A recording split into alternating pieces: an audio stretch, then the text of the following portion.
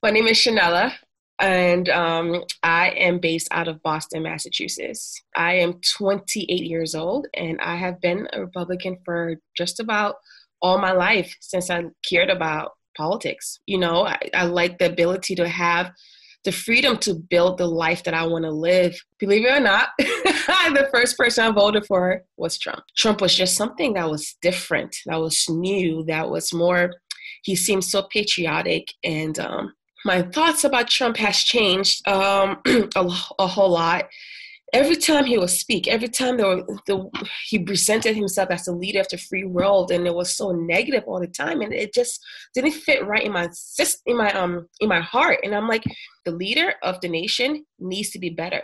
Where I stand right now, Trump is not even fit to lead the ushers team in church. I guess my biggest thing is like, I don't believe Trump is an actual Republican. We all took it in and voted for him, but I don't believe he truly, really cares about Republican values. He cares about winning. The coronavirus pandemic, or the epidemic that's going on, that trouble reveals the heart of the leader. Trouble reveals the true character of our leader. And right now it's revealing that he is not fit to run this nation.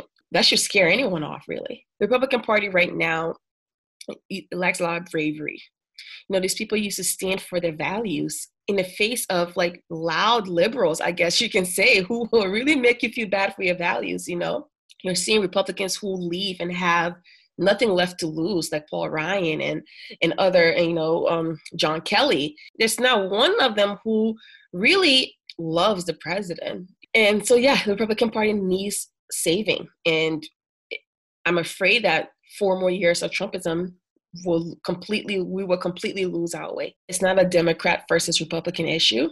It's a future really for the Republican Party. I'm voting for the future of the Republican Party.